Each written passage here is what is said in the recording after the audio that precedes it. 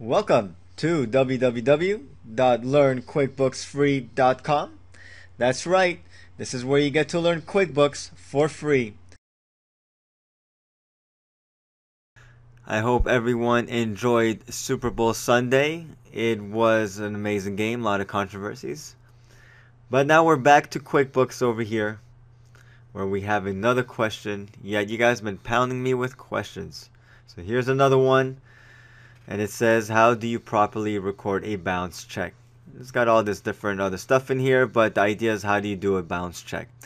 There are a couple different ways you could do it. I'm going to take you over to QuickBooks, try to show you one simple way that I like to approach it.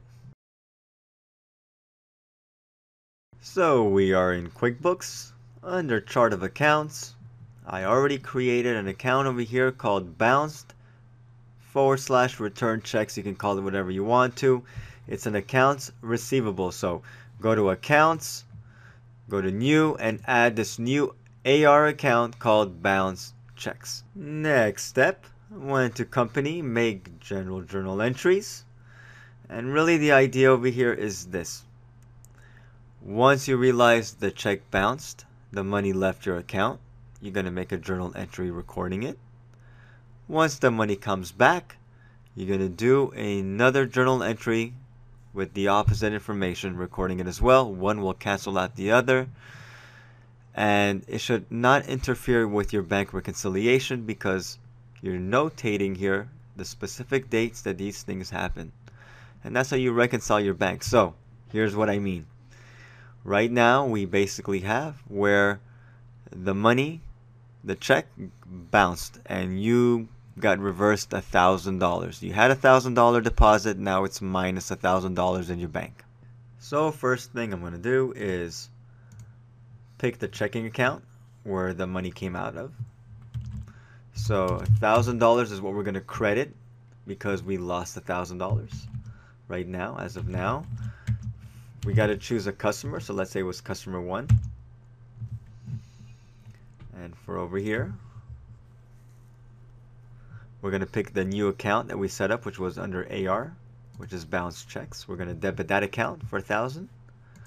Also do customer 1 and save and close, and let's go over to chart of accounts and see what effect that did. So under chart of accounts, accounts receivable, bounce checks right over here, you'll notice that now we have a $1,000 balance. Okay, so now you got your second check, money's back in the bank. What do? Back to general journal entry, and you do exactly what we did, except now you just switch the debits and the credits around. So let's go back there and seal it up. And here we are. Same exact transaction, except now we're going to debit the checking account and we're going to credit the bounce check. Save and close. Back to chart of accounts, bounce, return checks, we're down to 0. So this is where you want to be at. You want to be at 0 over here. And that's basically how you do it. And then from there you can reconcile. You guys have any more questions? You know who takes care of ya. That's right, Michael Davids. Holler.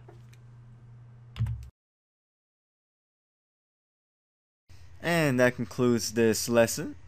You can visit our website at www.learnquickbooksfree.com to watch more videos.